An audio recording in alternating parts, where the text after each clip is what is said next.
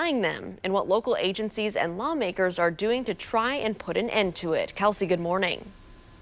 Hey, good morning, Lauren. So your catalytic converter, it's underneath your car and it's filled with precious metals that recycling plants and metal shops, they can buy. Well, I've learned from my sources that a lot of those catalytic converter sales are going to Edinburgh. So I reached out to the Johnson County Sheriff's Department to see what they're doing to slow down these sales or hopefully put a stop to them.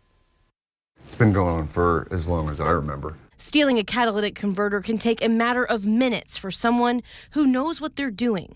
And that's not just a cheap, quick fix. You know, that could end up being over $1,000. This Johnson County resident knows that all too well. They don't want to be identified, but said their catalytic converter was stolen while at Dave & Buster's in Greenwood, telling it happened in the middle of the day in a busy parking lot. What we'll typically see is somebody pull up next to a car, you'll see a door open, somebody slides out, rolls under a car, and within less than a minute, they can be jumping back in a car and taking off. Major Damian Catt says the Johnson County Sheriff's Office is doing their best to protect Johnson County residents from theft like this. All of the agencies experience the frustration when you can't help someone. They've helped with new state legislation, performed audits, and even worked undercover to see who's buying these stolen cores.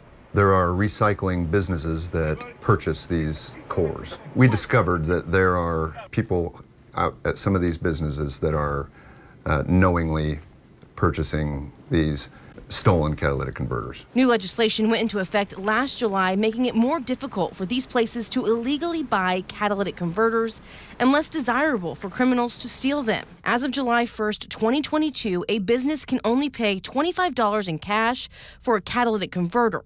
The rest has to be in the form of a check.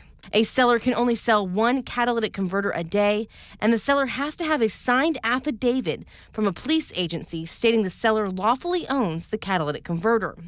Major Catt says last summer they informed the purchasers of these changes. Then we waited a certain amount of time and then did another audit to see if there was compliance, and we saw more compliance, but not everybody was complying. After that, an undercover operation. We sent guys in an attempt to see who was requiring, you know, where our guys turned away because they didn't have the proper paperwork, or were there workarounds, which we learned there were workarounds. He tells me they're working now to put a stop to those workarounds. We're doing this for the citizens of Johnson County. In Johnson County, Kelsey Anderson, WRTV.